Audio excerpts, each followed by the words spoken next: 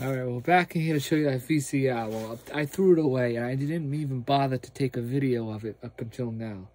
This is a Panasonic, and it's a piece of crap. Well, not really a piece of crap, but I want to tell you the one thing about it. Without moving it, I'm going to just tell you what's on the back.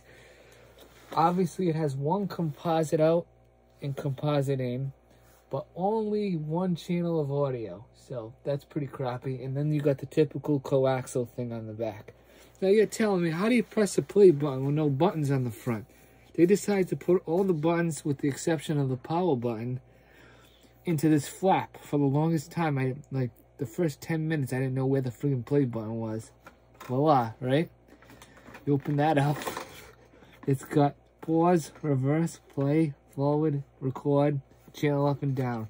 Now, what's the biggest oh, stupid thing. What's the biggest problem I had with this thing?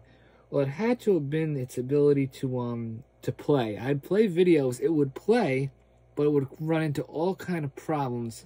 Most certainly the problem would be, well, I would say,